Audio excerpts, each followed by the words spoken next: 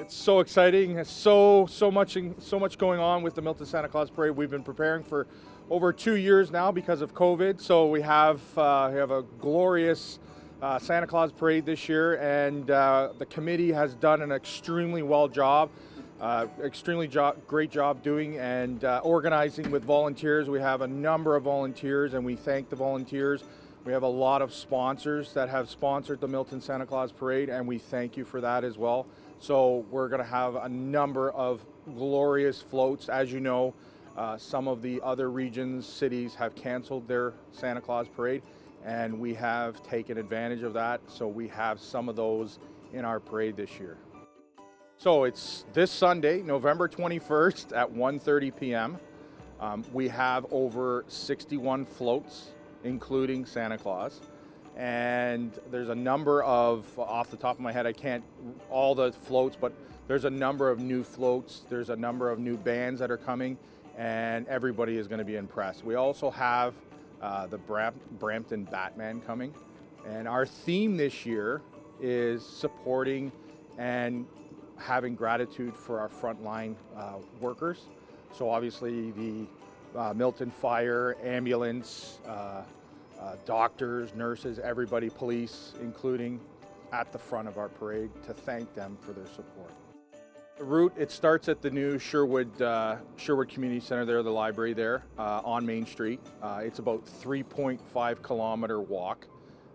And like you can see today, it's going to be cold. It is cold today. Yesterday was really warm. But we end up going all along Main Street. There's a number of great spots. There's so much room and so much excitement. The only thing that we ask is make sure that you keep your 2 meters distance, and if you are not within 2 meters, then you wear a mask, just so we can stop the spread of the COVID virus. But come out, have fun. It's all about having fun and having a Merry Christmas. So that aspect, the committee has done an amazing job, and I want to thank the committee again for all their hard work. Also new to the Milton Santa Claus Parade, because a lot of people they're cold, they don't carry cash on them anymore.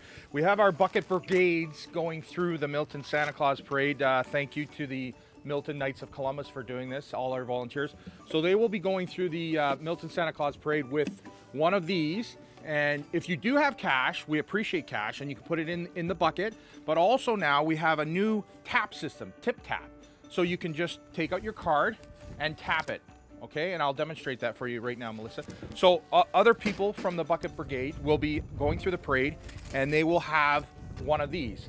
And all you do is just tap it, and there you go, $5.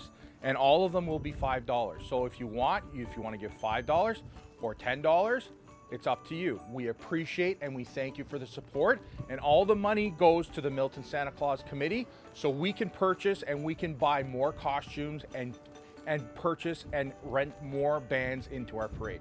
So I thank you very much for your support, and let's see you out on November 21st at 1:30.